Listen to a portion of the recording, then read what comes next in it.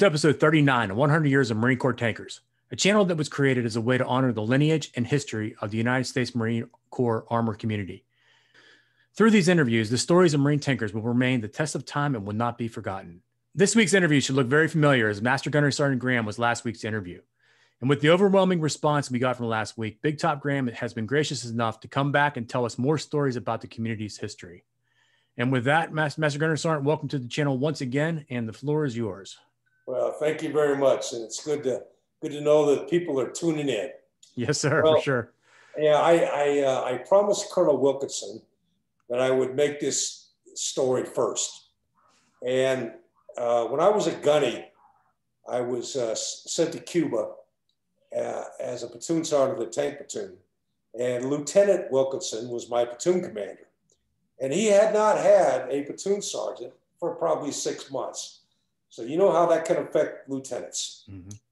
So the first thing he did is he took me in my office and showed me a stack of papers, honest to God, 3 feet high. And he says, you need to take care of all this admin work. So the first thing I did was I opened the window of my office and I threw all the paperwork out the window. And I said, I don't do paperwork. Well, that was a little bit of a stunner. Well, then, and this is the first day now. And then noon chow comes and he says, Gunny, I'm going to chow. Clean up my office while I'm gone. No problem. So he goes to chow. Well, during chow, I had the troops come in and take every single thing out of his office and put it out on the ramp. The desk, his wall locker, photos, chairs. The office had absolutely nothing in it. And he comes back and it just throws a fit. Gunny, what did you do? And I said, Lieutenant, I don't clean offices either. So, leaving a lieutenant unattended without a gunny for any length of time is kind of a dangerous event. Mm. So he would spend most of his day walking around the ramp telling me things that I'm supposed to do. And finally, after a couple of days, he goes, Gunny, he said, take out your green notebook and write some of this stuff down. You ever written down a thing? And I said, Lieutenant, I'm not going to do one single thing he told me to do. So there's no point in writing it down. And that was the beginning of a very long relationship that the two of us have had. But that's his story. Now, you remember the other day I was telling you how I have a file of really special Marines. And I want to start out with the best Marine I ever knew. And I don't think anybody would ever question me about this. And that's Sergeant Major Leonard Kuntz. When he retired, he was the IG Sergeant Major at headquarters. Sergeant Major Kuntz and I knew each other a long time. We were drill instructors at the same time at Parris Island. He was in 1st Battalion, I was in 2nd Battalion. I didn't know him personally, but I knew of him. Mm-hmm. And then when I went to the Staff Sergeant Corps, Staff Academy, he was my squad advisor. And then my last med cruise that I went on, he was the Battalion Sergeant Major. And when he was in Vietnam, he was recommended for the Medal of Honor. Wow. And it took me 20 years before he actually told me what he did. And he didn't even tell me. I was at his house and his wife went and got his citation and came out and read it to me. But if you ask him, he'll tell you all I remember is he was the point man of his company on our patrol. Mm-hmm. He said there was an explosion and the next thing I knew, I woke up in the hospital in Japan.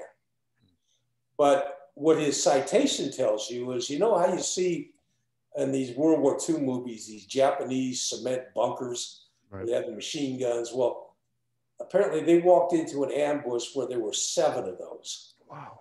Well, on the initial beginning of the ambush, he lost his weapon and he ran and dove headfirst into the first bunker without a weapon, picked up an E-tool from the enemy and killed every single one of them in the bunker. My God. And then went to the other 6 bunkers and killed every one of them. And they did not sustain one dead Marine in that ambush because of his action.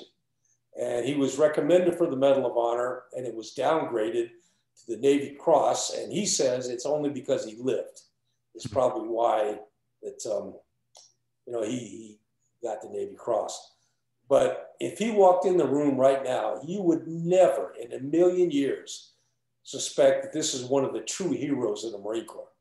Because he's kind of a small guy and very grounded, down to earth. He's from Johnstown, Pennsylvania. And the interesting thing is when he got home from Vietnam, he was going to go hunting, but they wouldn't sell him ammo because he wasn't old enough. Go figure. Incredible. Just incredible. Another adventure of Sergeant Major Kuntz's, he was a little guy. He's a martial artist, really good. And he was a tunnel rat. And he was down, I asked him when he was down in the tunnel, did you ever run into anybody down there? And he goes, oh yeah. He said, one time I got in a knife fight with a North Vietnamese soldier down in the tunnel, and a grenade went off and we were buried alive. And I asked him, well, what do you think about when you're buried alive? And he said, one thing I never occurred to me was that the Marines wouldn't come and get him. Never occurred to me, and they did. 6 hours later. 6 hours. Buried alive for 6 hours. And he told me he never lost faith that the Marines wouldn't come and get him. That's an incredible story. True. And the thing, like I said, he wouldn't tell me the story for 20 years. And then finally, he was able to, his wife showed me the citation. And the Kuntz stories could go on and on, but I'll just do with one more. We run a med cruise. My last med cruise was with him. And we had been at sea for quite a while.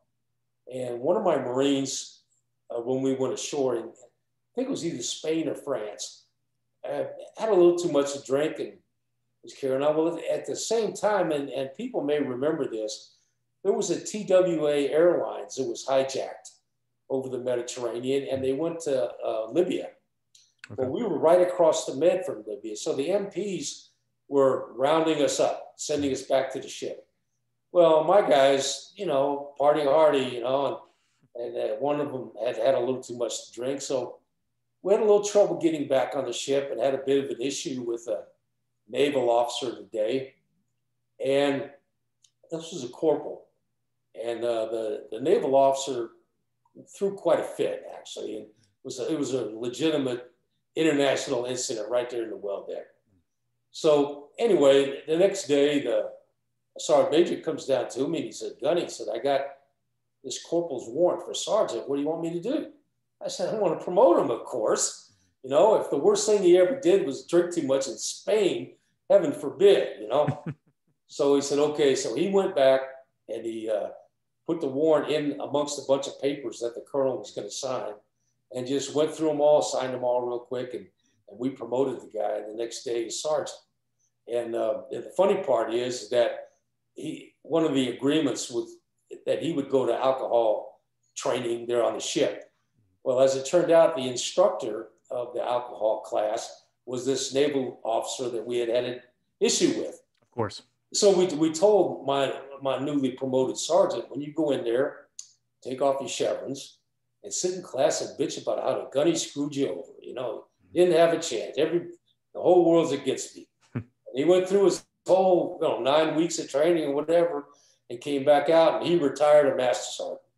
So life is good. But I wonder with any other sergeant major, this guy may have never had a career. Right. And it turned out he was he was an excellent Marine and Sergeant Major Kuntz did the right thing.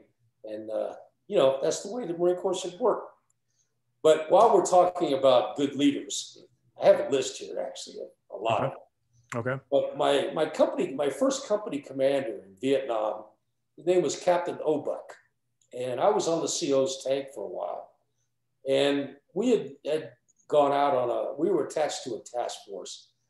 I don't remember the name of it, but we were at Camlo Hill. And we got caught in a regimental size ambush. And it was ugly. It started about sunset and we fought till the morning. till the sun came up the next day. But during a battle, we would push the North Vietnamese back, then they'd push us back, up and back. Well, on one of the times, a squad of grunts got caught and didn't make it back with us, to our lines. So the company commander said, we are going to go out and get those Marines, because there were a lot of wounded people.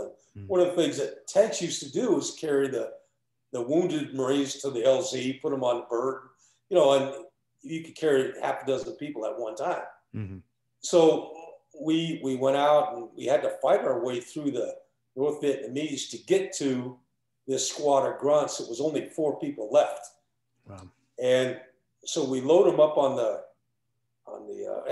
as we're loading them up, one of the other crewmen on our tank jumped off, and like he was in shock, and he just started walking straight towards the enemy, and in a daze, no weapon, so I went out and grabbed him, and we got him back on the tank, and he was okay. But that's just an example of how bad the doo-doo was that night. Mm-hmm. Well, so we get the guy, all these guys up on the tank, and this guy to this day gets the award for the toughest Marine ever. We got one of the grunts is up on a tank, and he's literally holding on to the gypsy rack with one hand. And with his other hand, he's holding his intestines.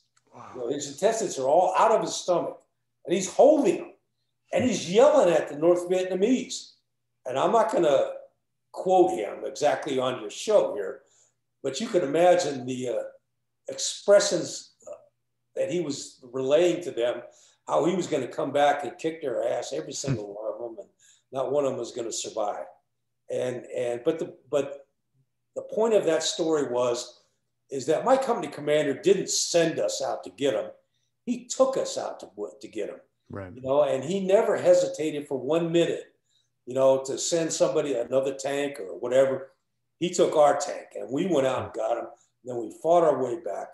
We ended up fighting the whole night long. And then I guess when the sun came up, everybody got hungry and wanted to go to breakfast. So we went our own way, and we got back to Camlo Hill, and our whole armor deck was solid red with blood. And you can imagine, or maybe you can't, the smell of blood when it drips onto the pack. Mm-hmm. It's different. Let's just say that. Right. But we had a ton of gear that we had collected from wounded people, and blood everywhere. And the crew was actually, that was the other guys on our tank.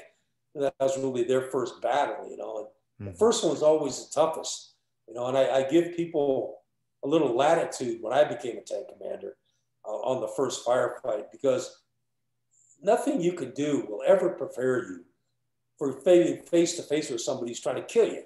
Right. You can talk all the trash you want to, but you never really know what you're going to do until it happens. So another instance we're out about the first firefight is we were engaging the enemy one day, a pretty long battle. And I was a tank commander at that time, and I'm giving fire commands, and nothing's happening. We're not firing, we're not doing anything. So I dropped down and I looked at my gunner, who should be sitting between my legs. Mm-hmm. He turned around and he's facing me. And he's got his hands on his face, crying his eyes out, saying, I don't know what to do. I'm scared, So I just leaned back and I blasted him right between the running lights. Tanker love. Expressed my displeasure with his performance and turned him around. Pretty soon now we got rounds going down. It's no problem. So after, we got back later that day and got set in for the night, and the guy come over kind of apologetic, and I said, it's just, you don't have to apologize, because everybody screws up the first one. Mm-hmm. You can talk all the trash you want. You can say, I'm going to do this, I'm going to do that. But when the bullets start flying, everything changes. Okay, so I give you the first one. But from now on, we're all expected to do our part. And 99 times out of 100, they do. Mm-hmm. But you can't crush people the first time out, because you'll break their spirit and they'll never come back. Because when you're in combat, you don't have do-overs. But you will have another firefight. sooner or later. And so a good leadership point that I learned quickly was, the first time out, just make your point, but don't destroy the guy's morale. You can't break his spirit. And so, that was the deal with that. But it was a really funny story that Little Top, Frank Cadero, is insistent that I tell, because I love this story. I've told it 1,000 times. It's how I became a tank commander. Well, I was on a tank, and I was the junior corporal. And the tank commander, another corporal, was in the cupola. And again, we're out in another battle somewhere, and he gets shot in the hand. He had his hand like on the cupola. He got shot in the hand, or a piece of shrapnel or something. So he came down, and I wrapped him up. I called the lieutenant. I told him what happened. He goes, "Okay, just put him back up in the cupola and let's go." So we did. About, I don't know, half an hour later, he gets shot in the shoulder. Mm-hmm. So comes down, and I wrap him up, and I called the lieutenant, and he said, just take him over to LZ, put him on a bird, and he'll go on a medevac. So we did. We took him over to the LZ, got him on the bird took off, got shot down. Wow. Now, the helicopters traveled in twos. So the second bird dropped, picked all the crew up. Nobody got hurt. Mm-hmm. But it was just really funny, the sequence of events. Talk about a bullet magnet. Yeah. Well, anyway, during the whole day, this is probably, I don't know, around 2 or 3 in the afternoon. And the whole day I was the loader, and I was down in the turret loading rounds. So I didn't know who was where, who did what, And so I called the lieutenant. I said, "Okay, he's on the helicopter. What do you want me to do?" He said, "Well, you take over the tank and bring back to our position. Just head north." I said, "Okay, north." I'm looking around and said, "Which way is friggin' north?" So, I said, "Okay, got it. We're on our way." So we took off, obviously heading the wrong direction, and as fast as we could go. And then all of a sudden, we realized we were within the enemy's camp. Oh. Well, remember I told you my driver was a NASCAR guy. Right. So I just told him to get us the hell out of here. So we're shooting in all directions, and I'm sure that the NVA were probably in as big a shock as we were. Like, what are these morons doing here, So we get back, and we got finally linked up with the platoon. And so that night, the lieutenant comes around, and he goes, "You guys have any trouble finding us?" I said, "Not a bit. We just drove right to it. It was a piece of cake." Minus the bullet holes. Don't worry about that. Yeah, really. And it was just, and we're never going to tell anybody this story. So it's been 50 years, so I guess it's okay. But that's how I became a tank commander, like that. There was I want to tell another really good leader. Was when we were in the Gulf. And then the first Gulf War, we had a company commander, and we had a really good company. We were able to kind of handpick the people we wanted in our company, because the company I went to, remember I told you I was sick, and I had gone to a different company, and they only had like 40 guys in the company. So there was another company that I'd previously been in that was being disbanded. So our quarterback was in that company. So I told him to give me a list, like 50 people, that we want. So we moved the 50 best people over with us. And so we go to the Gulf, and like 30 days prior to the start of the war, the ground war, my company commander gets selected for major, which is a good thing. And so he was moved down to H&S company. And so we were told we were getting a captain right off the division staff. So the first thing you're thinking is, "Oh my God, what is this?" Mm-hmm. Right before game day, we get a new quarterback. Well, as it turns out, the guy was probably one of the best people you'd ever want to meet. Captain Roberson was his name. Mm-hmm. And what really made him the special leader that he was he used to be a detective in the Portland Police Department. Wow. So he had been in firefights, and he had been in stressful situations. And our company was the lead company of the task force we were assigned to.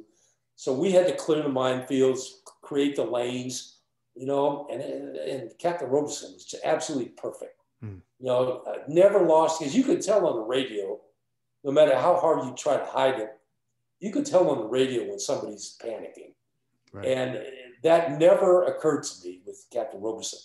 He led us across the minefields, and I told you the story about Sergeant Major Burnett, right, diving into trenches, and you know, everything went according to plan, perfect.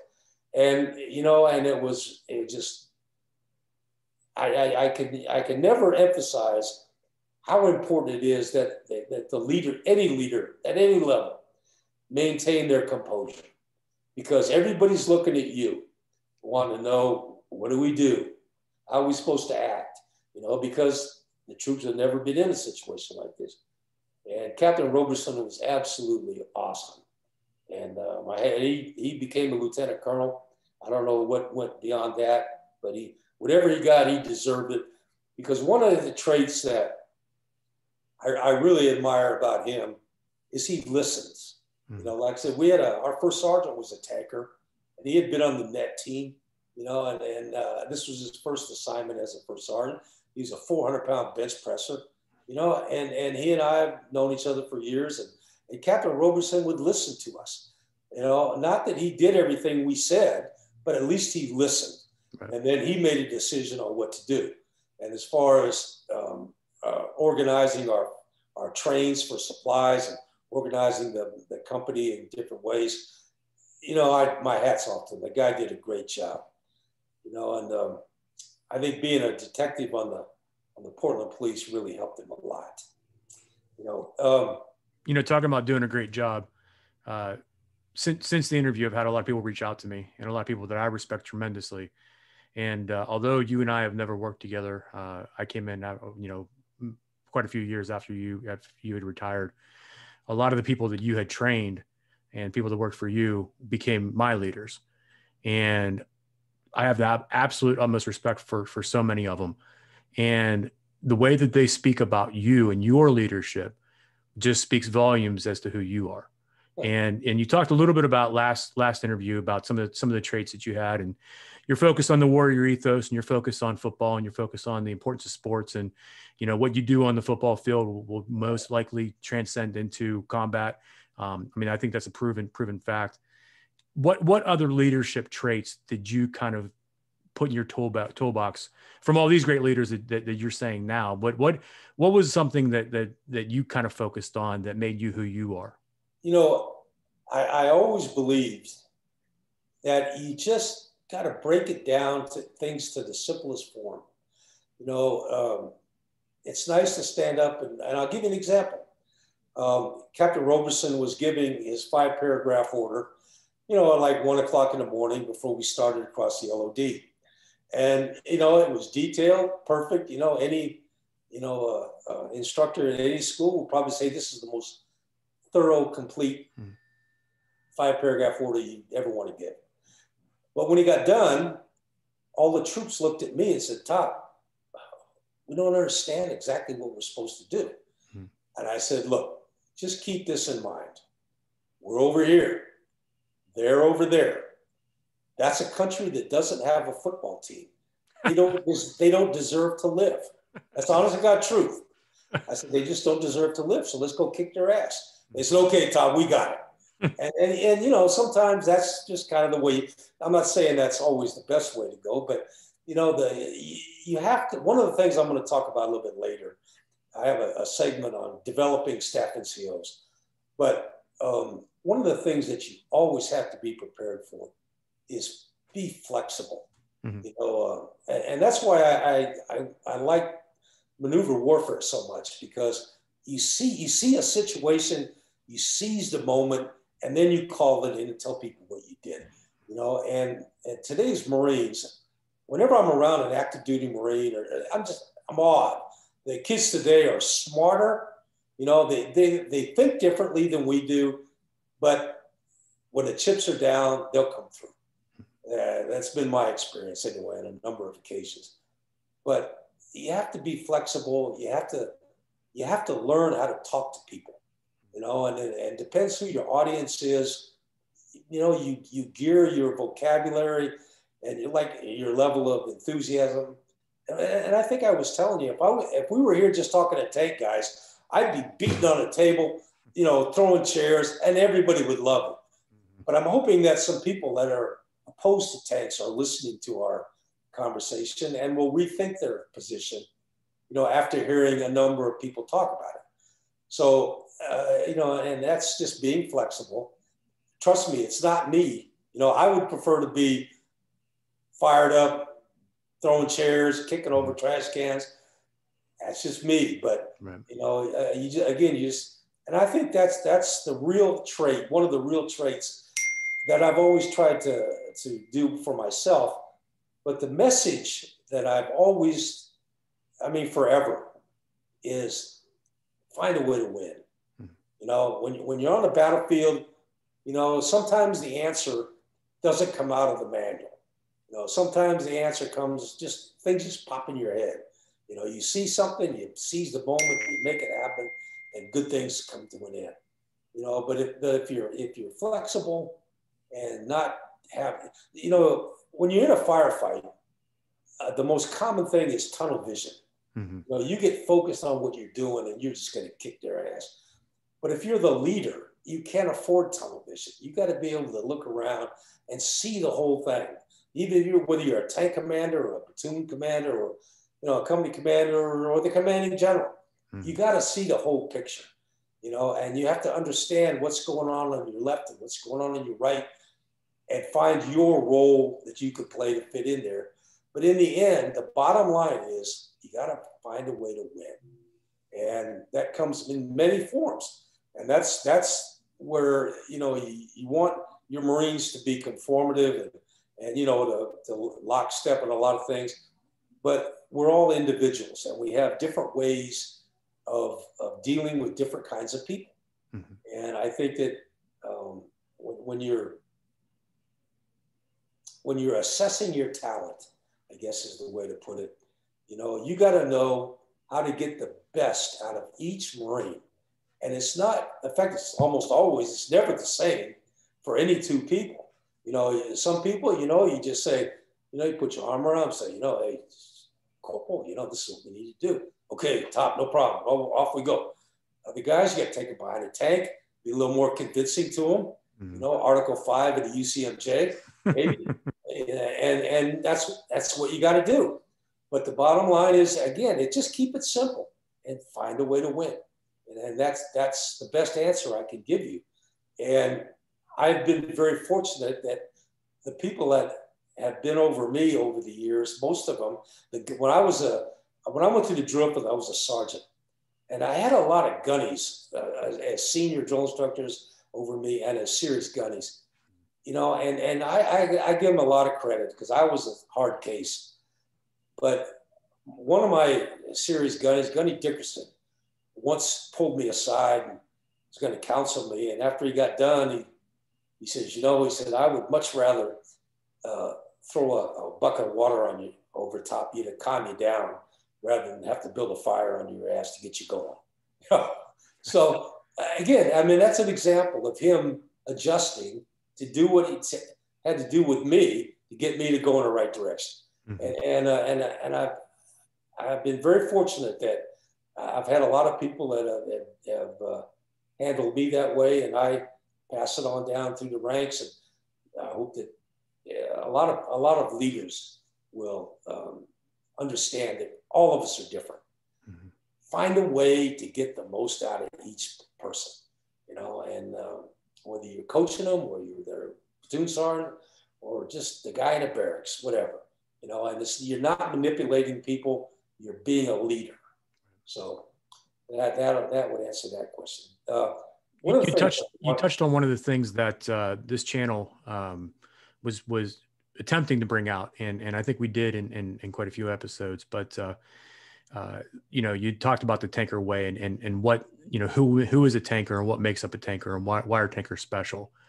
And I, you know, early on I was trying to get that message out because, quite frankly, a lot of our tankers were going other places. whether it be, civilian employment, getting out of the Marine Corps, or whether it be going to another unit, and I thought it was important to talk about, what is the package of a tanker? What can they expect? And Well, some of the things that I think we brought out was hard work, dedicated. And I mean, you summed it up right there. You said, a willingness to win. yeah. And because the Marine Corps is made up, I think, at least has been my experience, of people who come from really pretty rough backgrounds. I had a recruit one time that was from New York City, and he spent his entire senior year sleeping under the hood of a car in a junkyard. I know a retired master gunny that at 15 years old, he lived in a barn, and he had to work his way through school, and he retired a master gunny. The Marine Corps is full of people like that. I mean, you can't hardly talk to a person that comes from a normal family. They're all have their stories, and they're looking for a home. And once they find it, Marines especially, but I think all people really want to be disciplined, and they want to be on a winning team. But 9 times out of 10, they don't know how. They don't know what winning means because they've been sleeping under a hood of a car or living in a barn, and they've never experienced, and that's why I get back to athletics being so important, because you can have a lot of winners out there, and they learn what winning is like, because you have to learn how to handle winning as well as handle losing. And especially on the battlefield, second place really sucks, if you're on a battlefield, and so with all these different Marines coming from so many different backgrounds, and they find a home, and this is for me, they like the discipline, but one thing I think that people sometimes are a little afraid to admit is who they are. In other words, if you're a tanker and you've been in, and I'll tell this, that I've always thought that it takes about 10 years to really get it in the Marine Corps, where you really understand, and that means that, you've worked your way up as a sergeant, been a tank commander, you've been on a drill field, you've been a tank platoon sergeant, you've been over a couple overseas tours, maybe some combat. Now you're at about the 10-year mark. Now you get it, whereas, and once you do that, I think it really, inside yourself, you have to tell yourself that I am a warrior.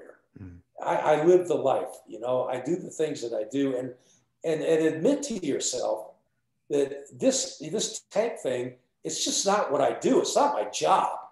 This is who I am. Right. I am a tank commander. I am a tank loader, whatever, and take pride in that. I think one of the most honest things or the most important thing that you could do in your self-development program is you got to be honest with yourself.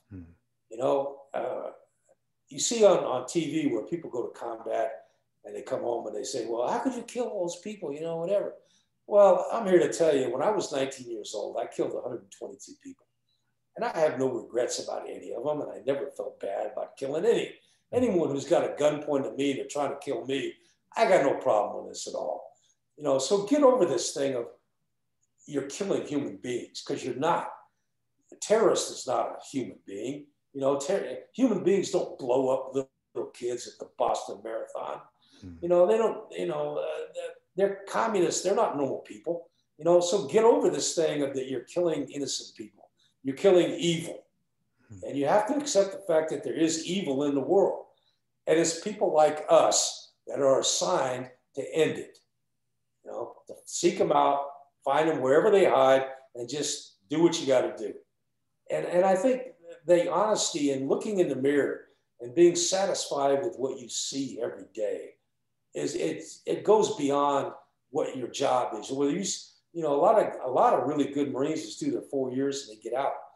And just in my company at Pendleton, we had one guy became a police chief in New Jersey. Another guy is a fire captain in Montclair, New Jersey. People do business successful, have their own companies, and a lot of them became sergeant majors and master gunnies. So where you go for a living, it isn't part of the equation. It's what's inside of you, and even people that are not tankers. There's a lot of warriors in the Marine Corps that are not tankers, but there's also a lot of people that they're just afraid to admit it. What's the big deal? This is who I am. And I think that you should be proud that you have acknowledged, I get it. I know who I am. Because if that, then it doesn't matter what anybody else says, what anybody else does, I know who I am. And I'm moving straight ahead because I'm going to find a way to win. If you're a businessman, the same concept. Find a way to friggin' win. Or if you're fighting fires or you're arresting people, or like today, you're in Boulder, Colorado, arresting some guy who just murdered 10 people in a 7-Eleven. To hell with them. You do what you do because of who you are. And I just think that's very important. So for myself, I want to talk about the two best jobs that I ever had in the Marine Corps. Please. One was when I was a drill instructor, I became a senior drill instructor as a sergeant. Wow. And that's very rare. Mm-hmm. And I remember I had a force recon guy and another Marine as my assistants. And we just took a pact that we are never going to lose to a staff NCO on anything. We're going to eat faster than they do. We're going to get up quicker than they do. We're going to take showers. We're going to win close combat. We're going to do it. And we did. And we kicked ass. And it was just for me, just personally, it was fun being a sergeant, taking all these staff NCOs to the mat. That was our goal. And my other favorite job was being a gunny on float. To me, and this is just my own personal opinion. I don't blame anyone else if they should feel differently. But I just can't imagine why a Marine, a single Marine especially, wouldn't want to go on float. That boggles my mind.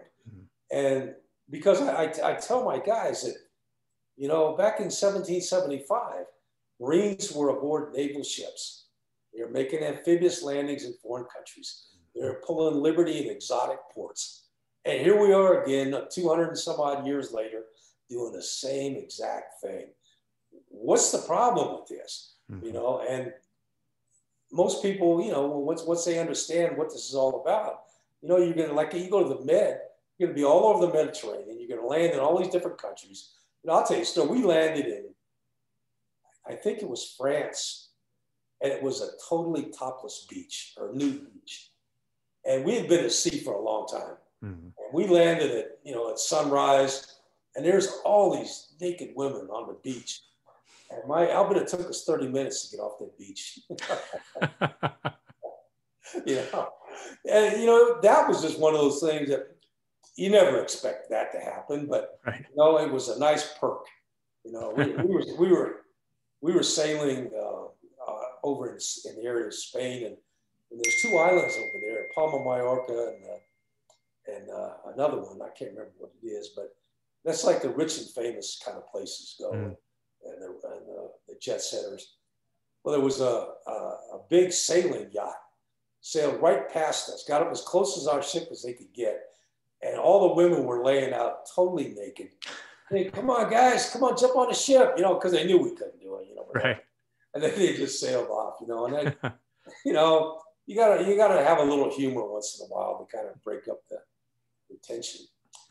But my third job, a civilian job that I had, I'm sure everybody's familiar with Buck Owens, the country singer. Well, he's from Bakersfield, California. And that's where we lived before we moved here to Texas. And I worked at his club. I was a bouncer. And my job when we had shows was I was the bodyguard for all the entertainers when they would come in. And one night we had this very famous country singer named Daryl Worley came in, and his manager was a Green Beret who had served in Vietnam. And so Daryl was going to do two shows. So between shows, I was talking with the manager, and I told him, I'd like you to just tell Daryl how much I appreciate him talking about patriotism and veterans and all that. And he said, "Well, come on." He said, "Let's go talk to them and you tell them yourself." So we're backstage, and I'm telling him my story, And I said, if I had time, I'd call my wife and invite her down to see the show. And Daryl Worley looks at me and he goes, "You want me to call her for you?" I said, "Absolutely." So Daryl gets on the phone. Well, my wife is not a country person. So he calls my wife, and my wife's just about ready to hang up on him, thinking, this is a crank call or something. And he goes, No. He said, I'm down here at the Crystal Palace with your husband. He says, "Why don't you come on down and see the show and you be my guest?" So she does. She throws on her boots and comes down to the Crystal Palace. And Daryl Worley himself went and got a table and a chair and put it center mass, front row. My wife sat down as his guest and saw the show. And Daryl Worley stopped the show halfway through and he said, "I want to introduce you to this Marine tank commander, and brought me up there." And, he didn't have to do any of this, but he's one of the really, really great guys. And they're not all like that, but he certainly was. And that was a lot of fun. I was Buck's bodyguard for a while, and his son, his bodyguard. And I met a lot of interesting people, and that was a lot of fun working there. Fortunately, it's kind of a family place. And I didn't have to do much bouncing, but other than that, it was all good. Let me see. What's next on my list here of things to talk about? When I came back from the Gulf, I was running tank school at Fort Knox. And fortunately, I was loaded with excellent tank commanders. All of them had been to the war, and they were all veterans, and they're all really, really good instructors. But we had one guy, Sergeant Arnold, who was from South Dakota, and he got into powerlifting, and we would go to meets together. And after 2 years of lifting, he had set a world's record in the squat of 800 pounds. Imagine that. And he weighed probably 220, if that. He's kind of a short guy, but real thick. And just after 2 years, he won a gold medal at the World Championship, and he had squatted 800 pounds. And that's just phenomenal. And I always joked that probably when he was growing up in South Dakota, he probably had cows on the farm, and he'd start lifting up a calf every day. And then a couple years later, when the cow's fully grown, now he's still lifting them up. Right. But that was good. We had a lot of good guys at Fort Knox. The students used to joke that it was phase 4 boot camp. But I honestly believe that troops need supervision, and once they complete boot camp, that doesn't mean that you just turn them loose and let them run wild, because, you think of college freshmen, first time the kid's away from home, he's in a fraternity. What kind of behavior does he have? Well, it would be unreasonable to expect anything different from our guys. So, Monday through Friday, it was Reveille, PT in the morning, march to and from class. And then you could have weekends off. You can go up to Louisville and do whatever you want to do. But, they used to joke that it was phase 4. I went to a conference one time at Quantico, and a bunch of the sergeant majors were there. The commandant came to visit. He was complaining, not complaining, but commenting about somewhere along the way we lose the Marines, that we get a good base out of boot camp. And I was telling some of those sergeant majors, I said, in my opinion, the problem is everybody feels like boot camp is some kind of initiation. And then once the initiation is over, you can just let them do what they want. And that's nonsense. It's not an initiation. It's just basic training, underlying basic. They're just learning, and the first time away from home, their chest is all huffy and puffy because they're Marines. They're on an Army base. That's a recipe for disaster right there. So you got to keep them busy, and keep them working. Give them a little bit of slack, like on the weekends, but Monday through Friday, nose down, let's go to work, let's make things happen. But that was a lot of interesting people I've met over the years that went through as students have all seemed to have the same comment, that it was phase 4 of boot camp, which is good. They may not have liked it, but I liked it. It's all that matters. So, well, one of the things that the Marine Corps used to have, getting back on the sports track a little bit, is the Marine Corps used to have what they called the Pineapple Bowl, which was in Hawaii. And what they would do was at the end of football season, they would take the best team from Camp Pendleton and make an all-star team. They would take the all-star team from El Toro, the all-star team from Okinawa, and the all-star team from Hawaii. And you play this round robin, just, whatever. Well, I was on the Okinawa team, and we'd been there about 6 months. And when you go from Okinawa to Honolulu, trust me, your mind is not on playing football. This was the liberty capital of the world, and we all were going to take advantage of every single minute we could. And we went out and played horrible football. We beat Camp Pendleton, but El Toro handed us our butt. So we did not do very well, but it was a lot of fun. We spent 2 weeks in Hawaii that, anybody else wouldn't have had to do. And that's the way it goes. But, one of the interesting things about Marine football, when I was at 2nd Tanks, we had a guy on our team named Tim Trey, who was a tow guy. And he didn't get a scholarship, but he got a walk-on invitation from the University of Nebraska right off our team. Wow. And he was about my size, maybe 5'11", 5'10", but he weighed about 260 at the time. And he was, he's a young guy. And he played, I kept in contact with him. He played 2 years at Nebraska as a center. He was on the scout team. He didn't play much in the game, but he went to 2 Orange Bowls. Got 2 Orange Bowl rings and whatever. That's all awesome. That came about because of Marine football. That's awesome. That's a good thing. But one of the things kind of that I used to do, you were asking about different leadership things, is we were at the machine gun range at Camp Pendleton one time, which is just down the road from Los Flores. And I had these 2 Marines kind of had a little issue with each other. So I sent my Humvee driver back to the special services to bring me 2 pairs of boxing gloves. And I brought the gloves back, and I gave each of them a pair of gloves. And I said, now you 2 guys go out there in the boonies somewhere and don't come back till you're best of friends. So the one guy's name was McLeod, and I don't remember the other guy's name, but he beat the living crap out of this guy. And to this day, I'm told they're still good friends. So, I'm sure half the people watching this are going to criticize what I did, but it ended well. So that was all that really mattered.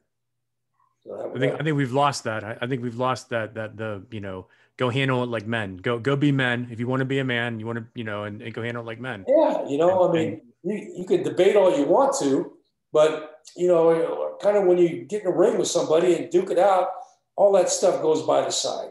Right. And speaking, I'm going to bring up a subject.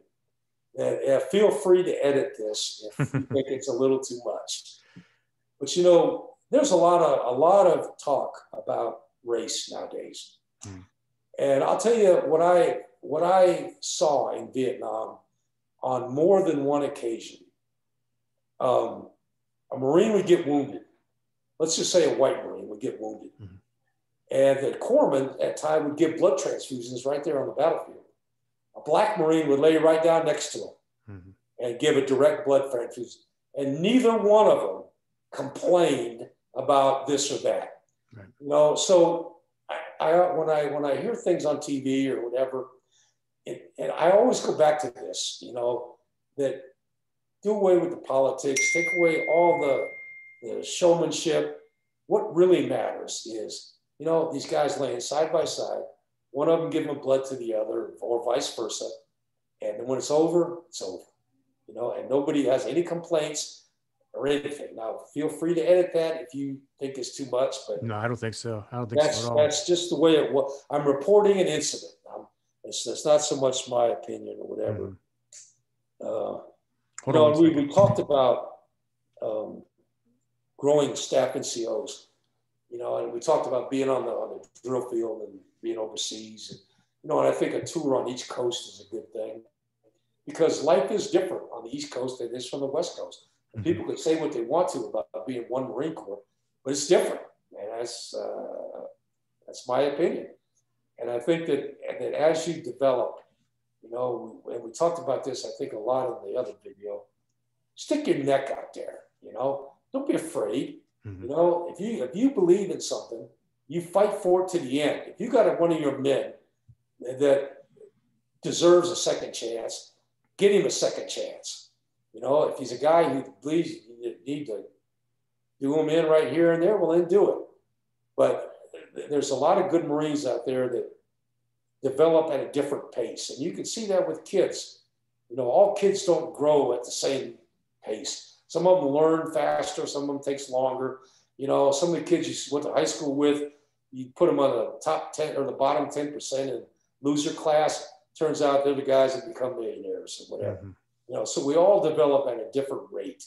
Be smart enough to see what's good. Identify your talent. And then once you've identified it, stick with them.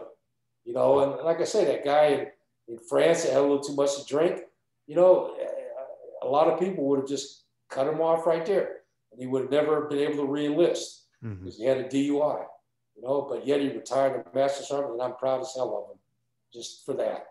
You know, and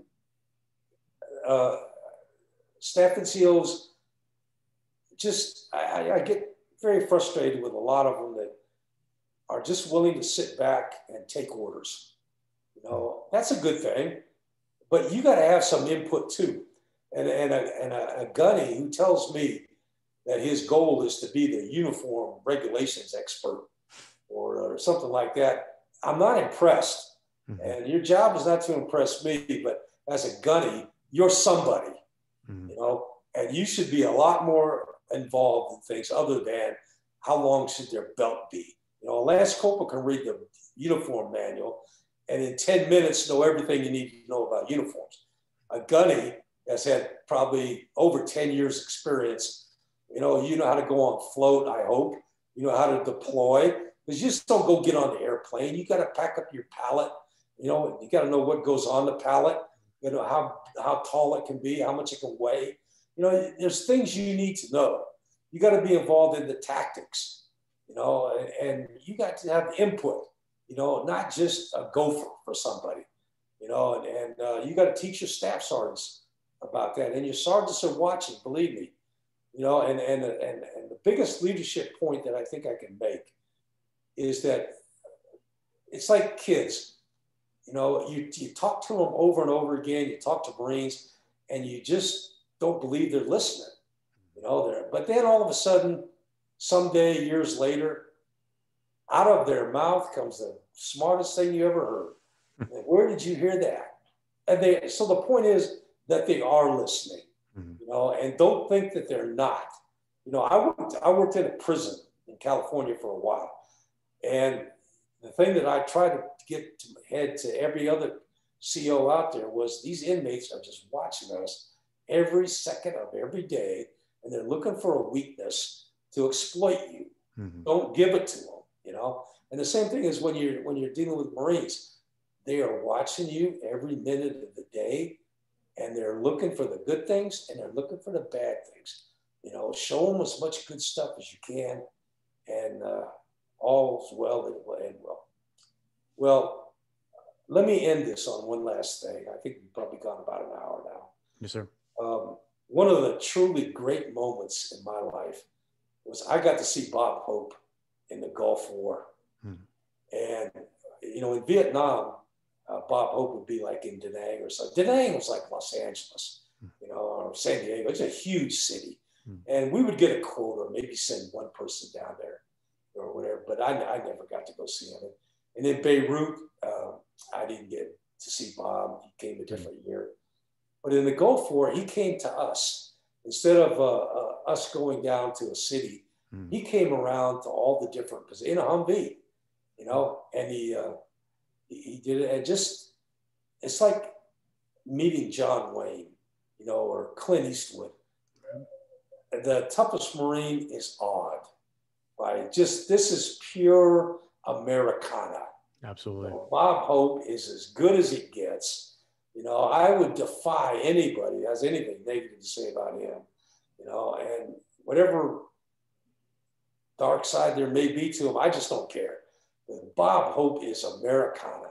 And when me and the first sergeant were sitting there looking at, we were laughing, thinking, man, this is, you know, we could die tomorrow because we've done what we can do today. We got to see Bob Hope, you know, it's just absolutely incredible. So with that, I'll ask you if you have any final questions, but I think we've covered everything today. Well, I think it's rather fitting that you told that story sitting in front of an American flag, particularly a historical one. Because when I think of Americana, you know, I obviously associated with the Marine Corps, and as a tanker, you know, we are a part of that community, and the opportunity to sit down with you now twice, to me, is meeting somebody that is absolutely a tanker inside and out. And these two interviews and the experience that I've had with you, Master Guns, has been, you know, really earth shattering. So many leadership lessons, so many just great leadership lessons. Like you said, they're on my level. They're simple, they're to the point, they're usable, and they're transferable, and they're flexible, and they're just solid. And that's who you are. And I knew that from talking to folks saying, you know, Big Top Graham, just, you got to talk to the man. You got to talk to the man. And I finally have had my experience and my opportunity, and it has not let down in the slightest. It is my absolute honor to have you on the channel. And I thank you once again. I am going to take a moment, though, to talk to the subscribers and thank them as well. Since you have been on, I've gotten quite a few new subscribers. So thank you for that. And those who have not already done so, please do subscribe. That gives the channel momentum. If anybody knows how YouTube works, the more subscribers and the more momentum, the larger the reach is, and more people will see these interviews over time. So thank you for doing so, and hit the notification bell for new episodes. Master Guns, I thank you so much, and you have parting comments. It's been my pleasure. Just find a way to win. That's all I want to tell you. Yes, sir. Semper Fi. Hoorah.